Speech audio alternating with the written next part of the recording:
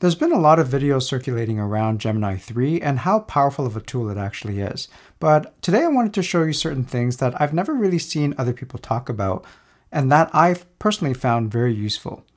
Let me show you what I mean. So if you go to gemini.google.com, you should be able to access the Gemini app. And as you can see here on the top that it's asking me to upgrade, which indicates that this is actually the free plan. And what I wanted to show you today was how I prompted Gemini to be able to create an interactive diagram on how the human heart works. Now, you can use this for any complex topics that you want to learn. Let's say how a car engine works or how cars work in general. But I just wanted to show you an example of how the human heart works through what Gemini was able to produce for me. So I prompted it here before, and I just said, show me the structure of a human heart and make the labels interactive so when I click on them, I can get more information. And what it produced for me was this diagram here.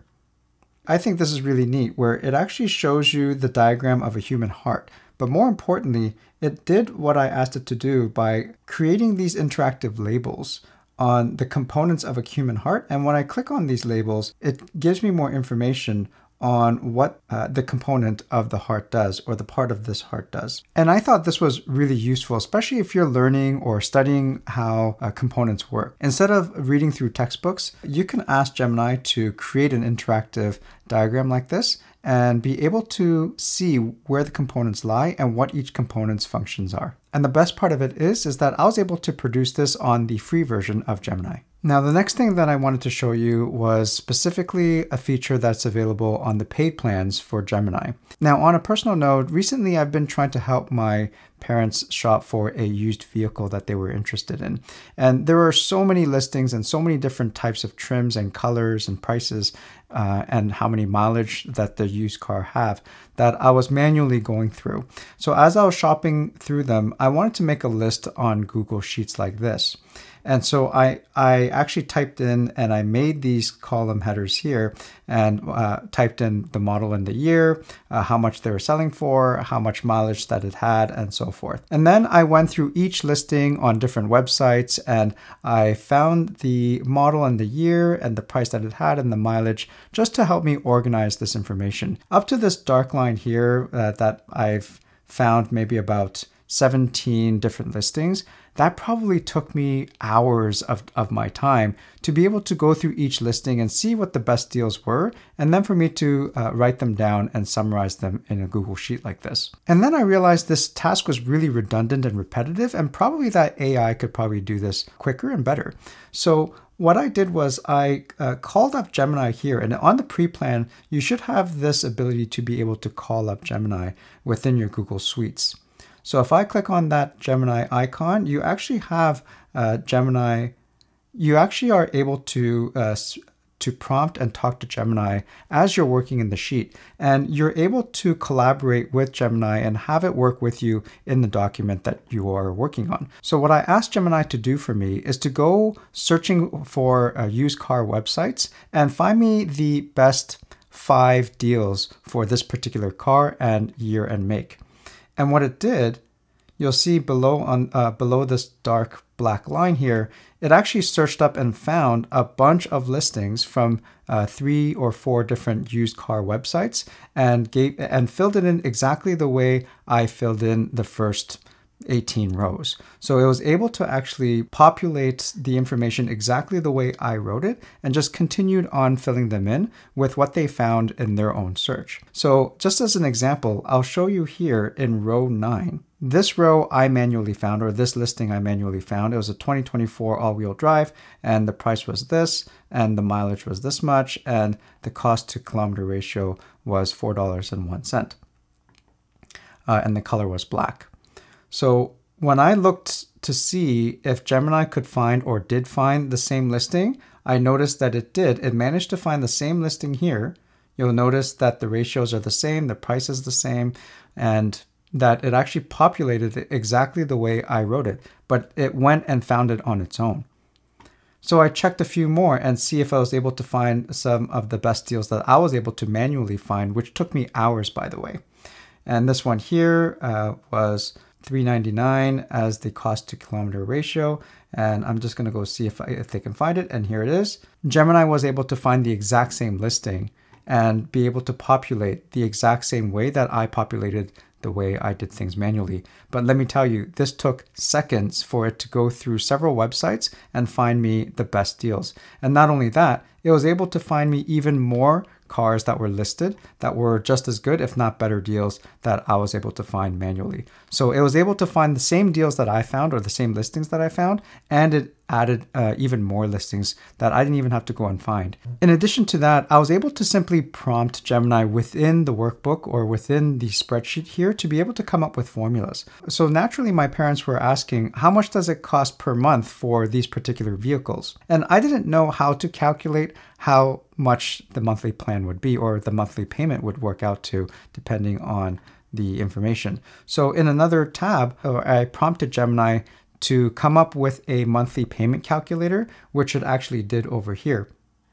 And I was just playing around with some numbers, and it was able to accurately tell me how much the monthly cost would be, depending on the price of a car and down payment and so forth. And what's really useful that I found was that I wanted to be able to put all of these prices or all of the monthly payments with respect to the price of each of these cars. And before, I would have maybe done it manually, typed it in and manually typed it in. And I've also heard that there are probably fancy formulas that you could have used, but I personally don't know what those formulas are and how to use them. So I prompted Gemini to say, populate all of the monthly payments in column E with using the prices of each price in column B, and to be able to populate the monthly payments as such. And it was able to take these numbers of the cost of the car, run it through this formula that it gave me in sheet 3, and repopulate it all in column E in sheet 1. And so depending on the price of the car, it was able to tell me how much the monthly payment would come out to. So you can see, for example, this first car here, it was about $400 a month. If I were to change in sheet 3, let's say the interest rate to something like, let's say 5%, it automatically changes what the monthly payment cost would be to $405 because the interest rate changed.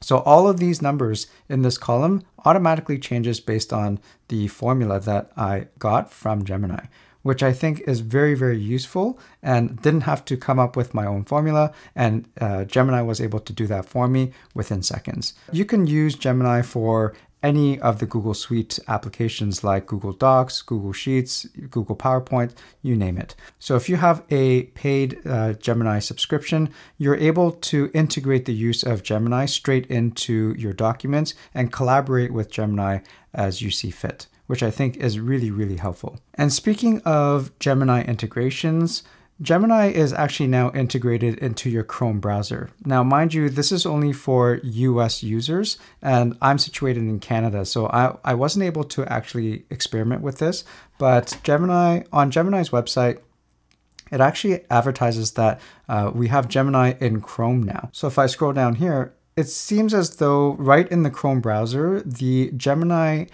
integration should appear right in the toolbar at the top. And of course, because I'm in Canada, I'm unable to see this feature. But for those of you who are in the US, this is something that you might want to keep an eye out for, because I can imagine how useful of a tool it would be if Gemini was just built straight into your Chrome browser, so that not only would you be able to use Gemini with your Google Suites, but with anything that you use or search up using Google Chrome. So for those of you who are in the States, please try this and let me know how useful the integration in Google Chrome really is. If you're a visual learner, like I mentioned earlier, and you like to learn through interactivity, I want to introduce you to our sponsor today, Brilliant. On Brilliant, you'll be able to understand concepts that you used to once struggle with. What I really like about Brilliant is that it's designed to be highly effective. You learn through active problem solving, a method that research has shown to be far more powerful than watching lectures or videos. It has a perfect mix of interactive problems, motivating challenges, and encouragement to keep you moving forward. Brilliant personalizes learning for you. It starts you at the right level based on your background, designs practice sets and reviews personalized for you, and helps you advance at your ideal pace. Brilliant is crafted by an award-winning team of teachers, researchers, and professionals from MIT, Harvard, Stanford, Caltech, Google, and more. To learn for free on Brilliant for a full 30 days, go to brilliant.org/philipm, or you can use the QR code on the screen, or you can use the link in the description below. Brilliant has also given my viewers 20% off the annual premium subscription cost that gives you unlimited daily access to everything on Brilliant. Thank you, Brilliant, for sponsoring this video. These are some examples that I shared with you today that I found personally useful for me. And I'm very curious to know what other people are using Google integrations for, especially around Google Docs or Google PowerPoint and around Google Chrome. For those of you in the US, please let me know how that's used and what kind of use cases that you can come up with. I'm just waiting for the day that it's released here in Canada. I hope you found this video useful, and as always, I thank you very much for spending the time with me today, and I hope to see you in the next one. Bye!